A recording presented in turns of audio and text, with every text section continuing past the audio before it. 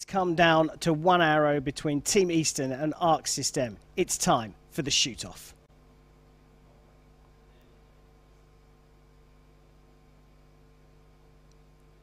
So all of this for the title Compound Team Indoor World Champions. Chris Schaff hits the 10 ring. It's not quite on the spider, but it's exceptionally close. So we go to Dijon and Nicolas Girard. Can he get closer and take this title?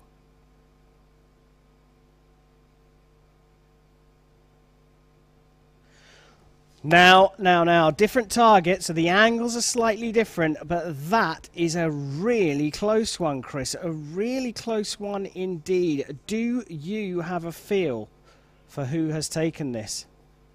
I'm laughing because the decision's coming down to our competition control, who's going to take a look at a photo of those two arrows. They're the same width diameter arrows, so comparing the inside to the outside can be done. They can take a really good look at how close that is to the X ring. If a decision can't be made, they'll make a decision to shoot a second shoot off, but he's going to take a really, really close look, and I'm not sure which way that one's going to go. It's so difficult because the angle is so low, and there's slightly different angles into the target, slightly different spots in the 10 ring.